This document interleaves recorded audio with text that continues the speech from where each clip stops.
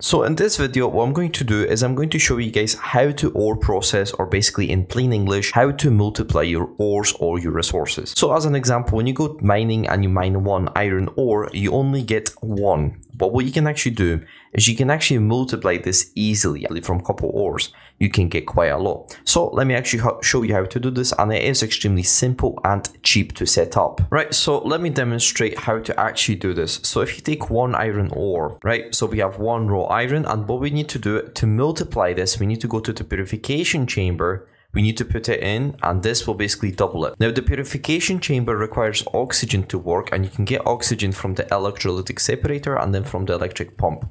In a second, I'll show you how to set this up, but let me just actually demonstrate how to ore process first. So from the purification chamber, it basically doubles it and it goes to the Energized Smelter. You can actually use a different machine rather than Energized Smelter, but obviously Mekanism works the best with Mekanism, so I highly recommend just using the Energized Smelter. If it's too slow for you, you can just put upgrades here for speed, and there you go. You have like a very good fast setup. Right, so to actually set this up, what you need is first of all, you need some kind of water and electricity. So I recommend just doing like a 3x1 like this. It's a simple line of water and it works perfectly. Then what you have to do is you have to connect the pump to electricity. So as you can see, it works, okay, and it's getting water. Then on top of that, you need to put the electrolytic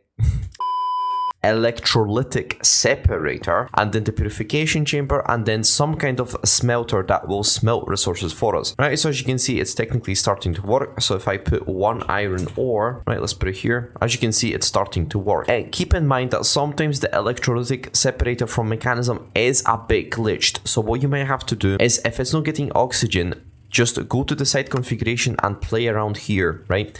If it still doesn't work, just go around and try to play with the buttons here, because I know sometimes it is glitching, it is a bit glitchy, right? As you can see, now it's starting to take oxygen. Sometimes by default it works perfectly, sometimes you might have to play around. As I said, it is a bit buggy or glitchy and you just might have to play around, right? But as you saw, I put iron, so if I put iron ore again, purification chamber, as you can see, it works. Now also, if you want this to output to the smelter so it smelts automatically, what you just have to do is come to the site configuration and make sure on the right is the Energized Smelter, and then just press auto eject. And what this will do is it will basically send it right to the smelter and it's going to smelt for you. You can obviously put a chest if you want at the top, so basically it will just put this stuff into the chest automatically.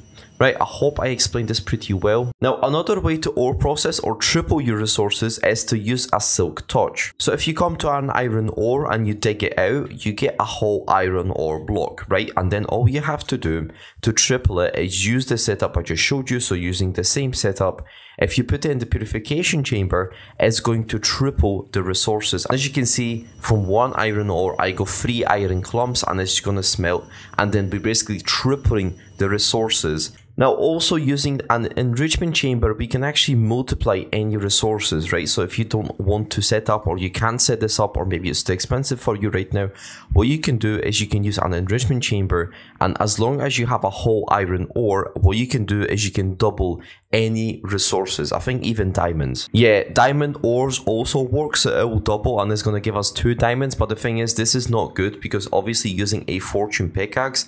Now obviously, if you do have a fortune pickaxe, make sure to use your fortune pickaxe, because fortune is way better than ore processing. But in a second, I'm going to show you how to multiply your resources using the ore processing and a fortune pickaxe.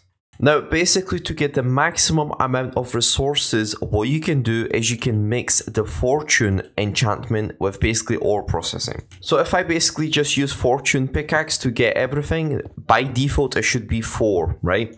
But as you can see, I got 11. Now maybe that's not a very good drop, and if you basically put this in the purification chamber, what we're actually doing is we're going to double this, which means we're going to get 22 iron ingots.